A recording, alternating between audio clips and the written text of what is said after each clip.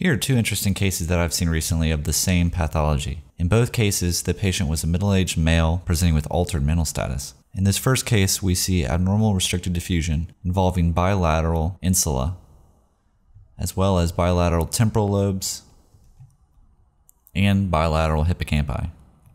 All these areas showed associated abnormal T2/flare hyperintensity, as shown here in the temporal lobes and the insula. In the second case, there were some similar findings with abnormal restricted diffusion involving bilateral insula, as well as the temporal lobes.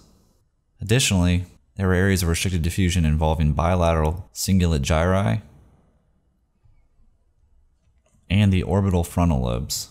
The question, which is listed below, is what metabolic disorder classically can cause restricted diffusion and abnormal T2 flare hyperintensity involving the insula and cingulate gyri?